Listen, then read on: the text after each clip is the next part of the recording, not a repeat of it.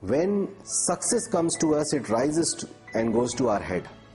Then we may start misbehaving with people, and this is very, very counterproductive, because success then brings arrogance, and arrogance brings failure. When the Mughal invaders came first time to India, at the borders, who did they meet? They met the outcasts, the scheduled castes who we had shunted out of the cities. They were living in slums there. These Mughal invaders asked them, how are these people who are living inside? These scheduled caste and lower caste people, they said, outcasts, they said, they are third class people, sir. If you want, I will join your army.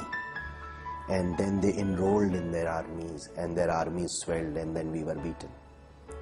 Even today, we are not behaving properly with the people below us. We are still feudal in our minds. We still misbehave with them. India has got independence, but you and I have got independence. Those people have not got independence. We are the new imperialists. हम नए अंग्रेज हैं. We have to give them their due. We should have, let us say, a Servants' Day. We have Valentine's Day, we have this day, we have adopted so many things from the West. We don't have a Servants' Day. We should have a Servants' Day when we serve our people. So, two things.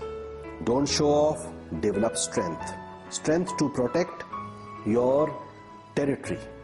That strength will come through military strength, through strategic strength, etc. And the second point is, behave better with your people.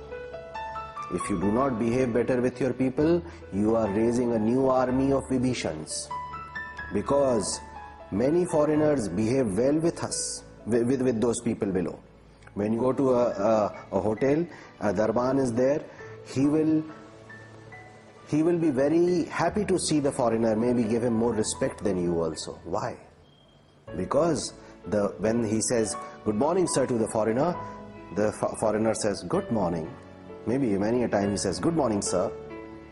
When he says good morning sir to us, what do we say? He says, good morning sir. We say,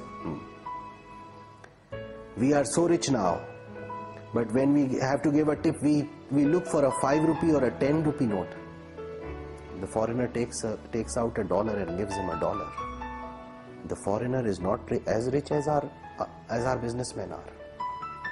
Among 10 top businessmen of the world, the 4 most richest businessmen are Indians. But we hesitate in giving. We can't give money also. We can't give respect also back. We are creating Vibhishans, and we better watch out.